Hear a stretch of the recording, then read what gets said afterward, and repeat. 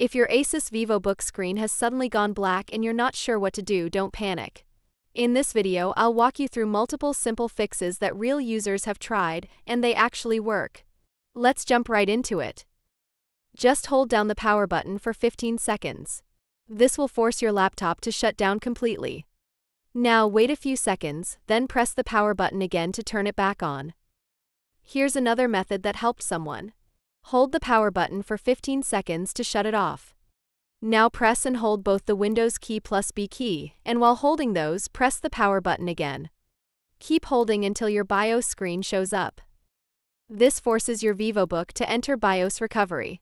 It's a great way to reset internal errors. Another quick trick.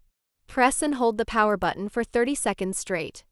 Then let go and press it once again to turn it back on. Sometimes that's all it takes to wake up a frozen screen. One user shared this clever fix.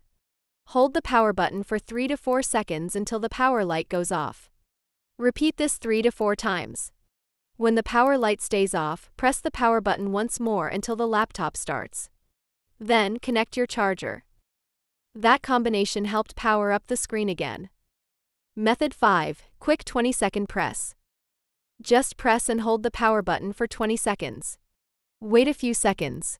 Then power it back on. Sometimes a stuck power process is the issue, and this resets it.